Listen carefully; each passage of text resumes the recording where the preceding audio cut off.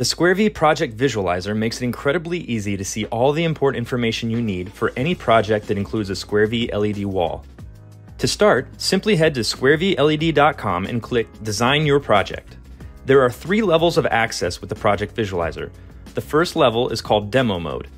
To work in Demo Mode, choose a product on the left-hand side of the screen, enter your email and company name, and then click Start Designing. You can access a PDF spec sheet for your selected product series here. Next, you'll need to pick the specific model you want to work with.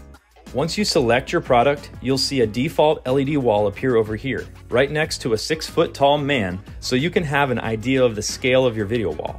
You can click on individual LED panels to remove them from your design, and then click on the blank space if you want to add one back in. And all of the specs for this wall are located down here. Now, the first setting you need to choose over here on the left is the unit of measurement you want to work with.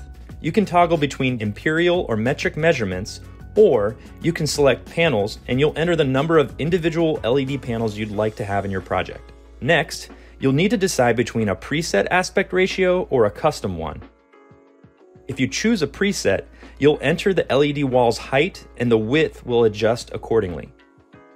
When you're done with that, you can choose between 208 or 110 power. You select the way you want to mount your LED wall, and then you're ready to enter the height and width. Remember, this is tied to the measurement unit you selected above. Finally, there's a reset button right here that will send you back to the very first screen so you can start over with a new product. As you fine-tune your project, here is all of the data the visualizer will calculate for you. First, you have the total number of LED panels as well as the number of panels high and wide, the total pixel count along with the number of pixels high and wide, power draw, and the number of 20 amp circuits you need in order to power this LED wall.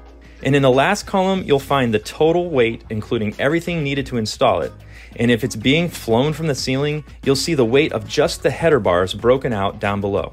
After that, you have the diagonal measurement of the screen here, as well as an estimated number of Novastar processor ports required for the data routing of this LED wall. Now, this number can change based on the way you route your data cables, but it's a great place to start. And that covers all of the features included with Demo Mode on the squareV Project Visualizer.